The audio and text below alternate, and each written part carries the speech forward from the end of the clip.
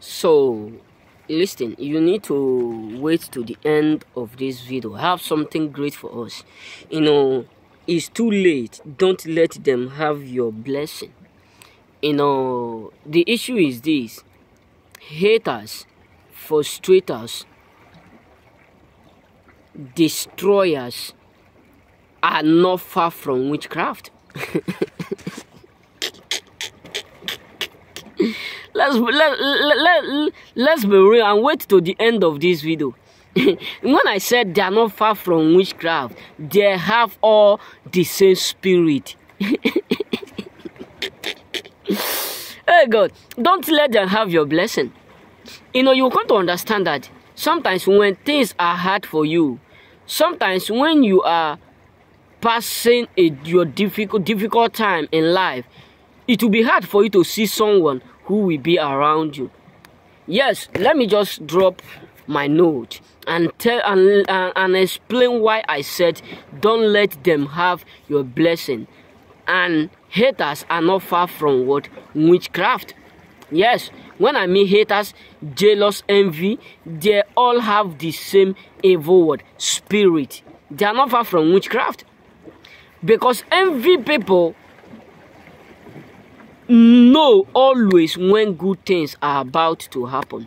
They always figure it out when you are about to elevate. So people who have left you before and they are trying to come back into your life, don't let them come. Yes, I'm not saying you should hate them. Don't quote me wrong. I'm not saying you should hate them.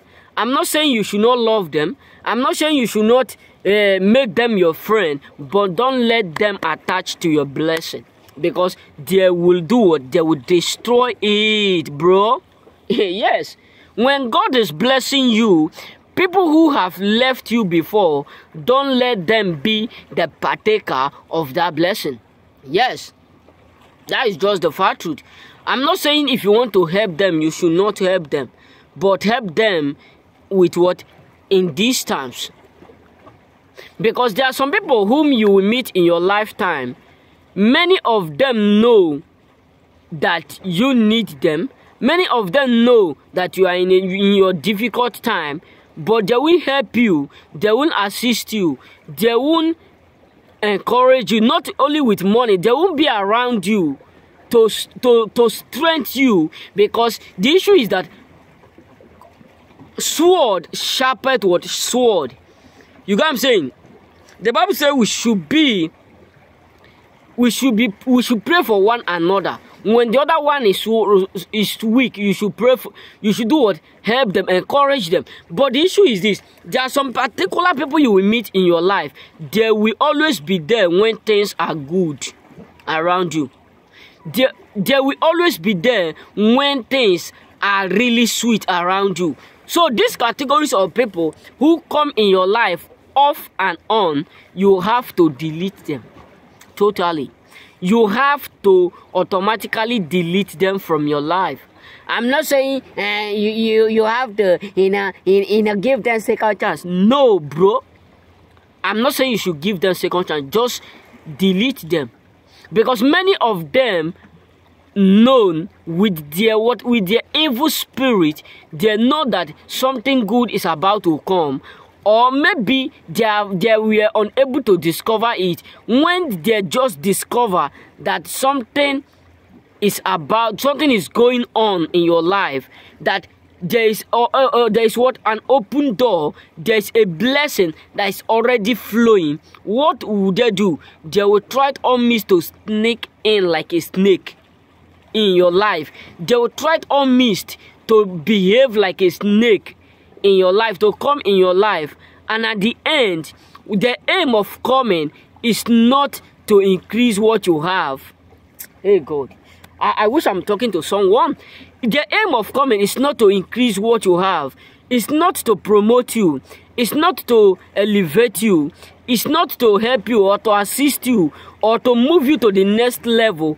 It's just to collect, destroy, and to steal. These are the three reasons why some people will come into your life. So you have to do what? to make them to do anything not to allow them to come into your life. Because all you have labored for, all you have been doing, all you have been plotting for, fighting for, they will end up destroying it. And the issue is that they don't care how what it will cost you. They don't care what it costs you after they have done everything, terminate you, destroy your blessing. Because someone who destroyed your blessing have already destroyed you. Yes, let's be real. That is why you need not to give them ear. That is why you need not to care what they say or what they are talking about. You need just to focus on yourself, because many of them will end up destroying it. Tell them it's too late. It's too late for them to come into your life. Yes, you can still see them in the road, greet them, laugh with them, but don't let them come close to a point where they will start to be a partaker of the blessing that God have already released in your life. You know what I'm saying, brothers? So let them do what? First, what they have automatically caused you to go through. You know what I'm saying? Because some people will come into your life not because they love you, it's because there's something that they have already noticed that is going on. Or maybe many of them, with their evil spirit, they have come to realize that it is already a time for you to move into, or something is about to come in. You know what I'm saying? So remember, blessed brothers, don't make that mistake of trying to endure, make them to come into your life again, because they will destroy what God have already given to you.